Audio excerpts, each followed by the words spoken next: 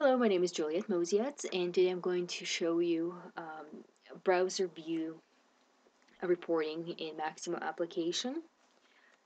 So let's log in.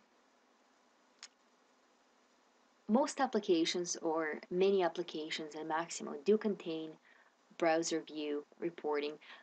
One example of such application is work order tracking, where out of the box you will find this icon on the toolbar, and that is an icon that links to a report. In this case, it's a browser view for work order list. One of the requirements for placing this type of report on the application toolbar is that the report must not contain any user input or parameters. The point of browser view is to open up the report via one click or immediately from an icon in the application toolbar for viewing or paging through and basically deciding later what to do with the report, such as printing, exporting data, and of course closing the report. Um, Let me show you where we could make such changes. So for example, let's take an already existing report in work order tracking applications such as work order details. To do that, we would have to navigate to a different application where we would manipulate the report to be added to the application toolbar, and that would be report administration application. So let's look up that report I just mentioned, which is work order details, and we have to make sure that it is the work order tracking application. As you can see, the same report can reside in other applications. So we have to make sure that we're using the correct one.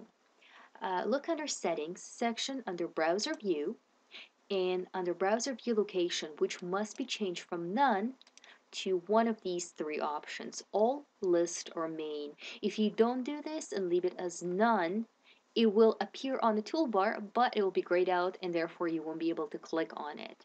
And then you'll have to come back to this application, report administration application, and go ahead and enable it. To make things simple, let's click all, and it will appear on all tabs. In this case, we just need to save it, and there is no need to regenerate request pages because remember, as I mentioned earlier, there are no user input parameters, and therefore we're not manipulating the report in terms of that, and therefore there is no need to regenerate request pages. Let's go back to work order tracking application, and now we see two identical icons, but they are going to link to different reports. The first one that we saw out of the box was the work order list report.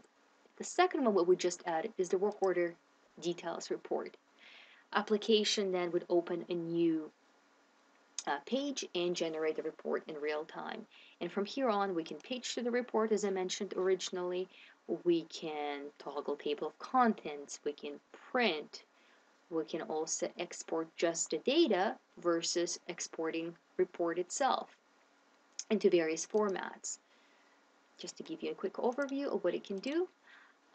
And of course, we can also close it, and then takes us back to the original application where we're working in. And this summarizes how to use browser view in an application